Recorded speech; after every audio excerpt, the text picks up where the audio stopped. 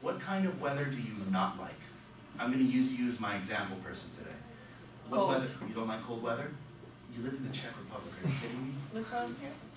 Good answer.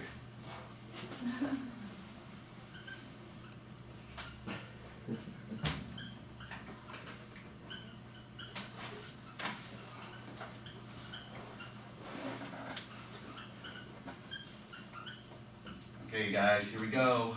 Vocabulary time.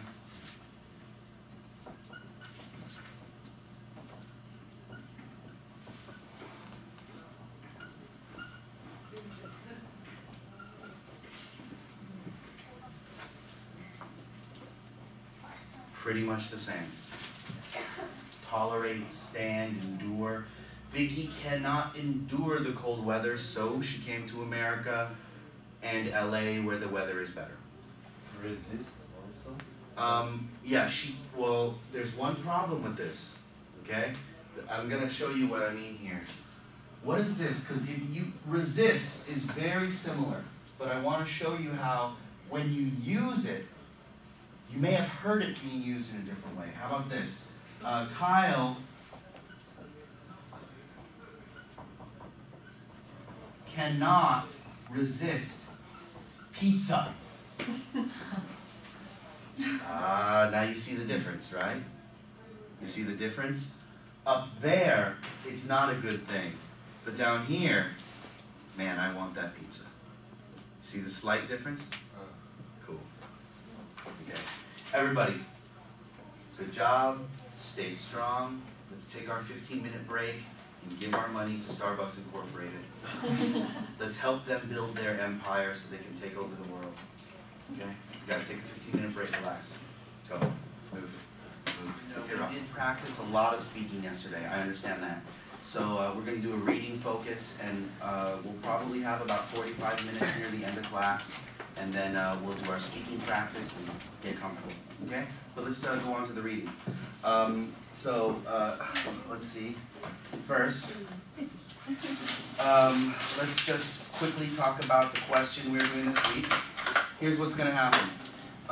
We're going to do a little bit more exercises from the question that we started yesterday. Okay? Then we're going to do in our book, it's called Quiz 2. Okay? And I like that because on that quiz, we're going to do referent questions, detail, negative detail. All the three that we have practiced so far this term. So, let's start with that referent question really quick first, okay? Remember what we're doing here. You get something like this, okay? Reading section, referent question, okay? So, you know that it's a referent question because you see this word. The question asks you, let's say something like this. The word this refers to dot, dot, dot. And then you have A, B, C, D, and that's what they want. You see this and you see this, you know, okay, I'm dealing with a reference question. Now, I think we remember our process, but let's still review it anyways. So, you go to your reading passage and you find the word this, okay? Let's say here is our sentence, da, da, da, da, da, da, da, da.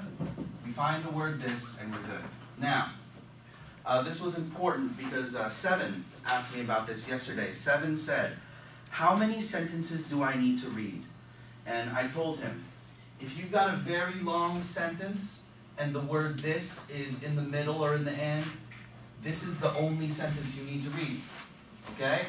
But if you have a sentence like, let's say you got this, and this is your first word, or it's in the beginning, then yeah, you will have to read 2 sentences to figure this out, okay? But something like this, you'll probably only need 1 sentence, and I think you'll be okay. Okay, now, let's review our process yesterday. I told you again, if it's very easy, you don't need the process. But when it's really hard, the process will save you. So let's go through it. You see something like this, you notice that it's singular, right? Okay, so what you do is you go back, okay, you go back this direction and you try to find it. Okay, how many singular nouns can fit here? and then you look for them. Okay, that one works, and okay, maybe it's this one too. Then you take those, you go to your answer choices, A, B, C, D, and you look for these. Okay, that one's there, so maybe it's this. Okay, I see that one. Triangle? Oh, there's no triangle, so I'm not going to worry about it. So now, you only have 2 more answers. Then you take those 2 answers, you put them in here, and then you read again. Okay? So that's step 1, find these. Step 2, look at your answers and compare. Step 3, put it in and read it one more time. Okay? We talked about this yesterday. We were very careful, very complete. You guys know this stuff. Okay? Remember I told you 2 other things that can help you, right? First of all, pay attention to your grammar, because we saw yesterday that grammar can save us. Okay? And I also told you yesterday, look for attached words.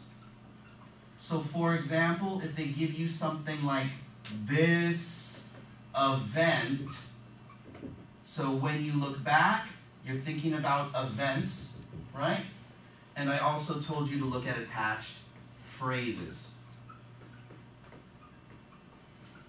So if you have something like, it is a useful resource, then when you're looking for your its and you go back, you're thinking about this. It has to be a useful resource. You're thinking about that. Anything I choose is got to be a useful resource. You remember this yesterday, right? Okay. We talked about this yesterday very deeply, so now we just got to practice it more, and then I want to do quiz number 2, and I want to look at all 3 questions that we did week 1 and week 2, okay? So, let's get started. First of all, let's take a look. I want you guys to open up your books, okay? We might move just a little bit fast today because I want to get a lot of work done. I want you guys to go to page 51. Okay, done.